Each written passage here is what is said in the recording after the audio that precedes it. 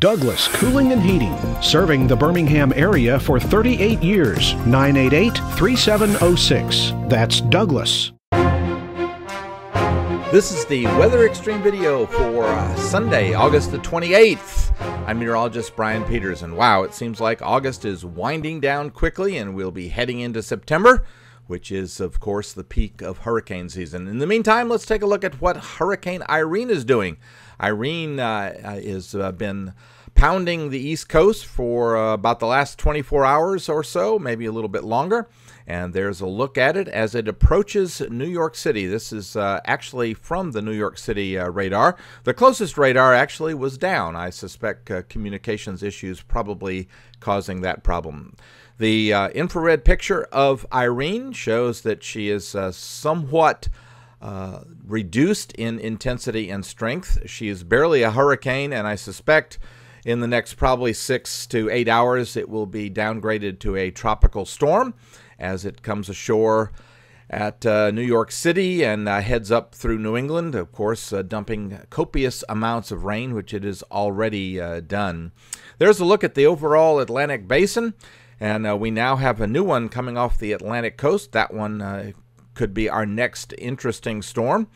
We'll see that on the GFS, but there's Irene and then another one just to the south of Bermuda, and then the one off the African continent. And again, that one probably likely to be our next one. Here is a look at the track of Irene, and Irene again headed up through New England, likely to be downgraded to a tropical storm later today.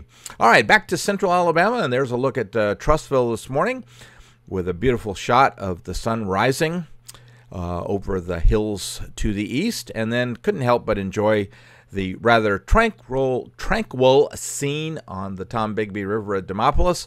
I'm sure the water there a lot less churned up than it is on the Atlantic coast. Surface map this morning, of course, Irene stands out quite a bit. That and the large high-pressure system over the south-central United States. We do have drier air that filtered into our area yesterday thanks to the circulation around Irene and the deep troughiness that Irene has helped to create. In the upper atmosphere, you can see that northwesterly flow, and you can see with the water vapor imagery here, you can see the slightly drier air over much of the southeastern U.S. and a couple of showers in the Gulf, it looks like. But indeed, that is helped to make even the lower 90s yesterday feel a little bit nicer. We're still quite warm across the southern tier of the United States, and with the clouds and the tropical air that Irene is bringing to the mid-Atlantic states and up into New England, they're even quite warm this morning with these 5 a.m. temperatures ranging above 60 in all of the yellow and the gold and the orange area. Specifically in central Alabama, we're dealing with temperatures generally in the lower and mid-60s this morning. You can see the dew points also down around 60 degrees, some spots getting into the upper 50s, and of course that drier air feels very, very nice. The watch warning map still looks like a bit of a Christmas tree across the east coast of the United States from the North Carolina area, the Outer Banks, all the way up into New England with all kinds of advisories, severe thunderstorms, hurricanes, just everything with all that. And, of course, flooding, a big issue, and another 7 inches possible across parts of New England. Already probably as much as 12 to 15 inches dumped in parts of the mid-Atlantic states. And notice on the QPF the huge bullseye over the western Gulf of Mexico, GFS indicating the possibility that we may see a little bit of a disturbance down there. Not a tropical system apparently, but something that could bring some rain down to the coast area. We'll talk about that in a moment. And the Storm Prediction Center outlooking a slight risk, of course, from Rhode Island, the eastern half of Massachusetts, parts of New Hampshire, Maine, and Connecticut for slight risk, and that is in the right front quadrant of Irene. Slight risk also over parts of Nebraska, Iowa, and South Dakota. The 06C GFS model run this morning, and of course the two features that we've been talking about for quite some time now. Irene over New England, and then in addition to that, the heat bubble or the upper ridge over the Four Corners area. Not much changes dramatically for Monday as Irene does move on out into eastern Canada, but that keeps the trough over the eastern half of the country, so look for one more dry day with lowered humidities, at least on Monday. On Tuesday, we see that trough advance off to the east coast and out into the Atlantic, but I don't think the moisture will return until Wednesday, and so the humidity stayed down just a little bit on Tuesday as well. On Wednesday, the ridge returns, and with that, some moisture is also returning. I don't think we'll have any isolated showers on Wednesday. Thursday, however, as the ridge does return in full force, we've gotten a little bit moisture back.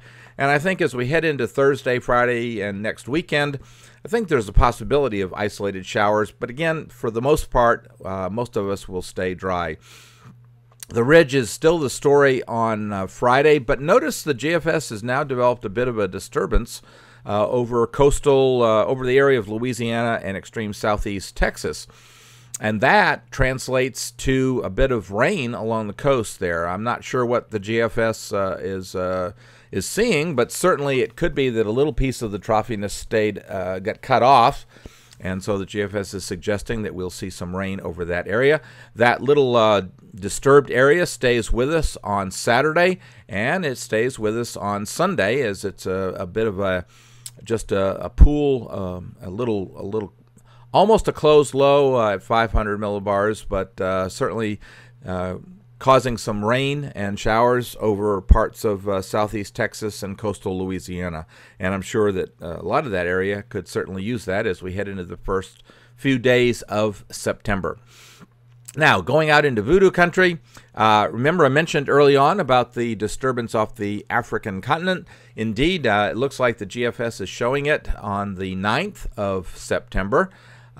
It is apparently the GFS suggesting that it will stay out to sea, but you can see the reflection in the upper atmosphere chart there, the 500 millibar chart, off of New York and the mid-Atlantic states.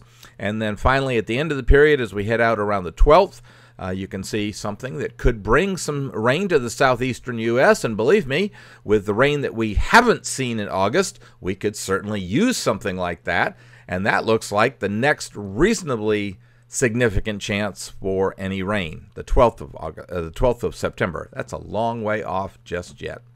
Well, thanks for tuning into the Weather Xtreme video. I expect James Spann to be back in the saddle tomorrow with the next edition around 7 o'clock or so. In the meantime, I hope your day is a good one. Godspeed. Each day, there are new stories to tell about the people who live here and the place we call home. All of the faces that I see, all of the places close to me, they're all part of all the best things about home. Sharing your stories on ABC 3340, Alabama's news leader.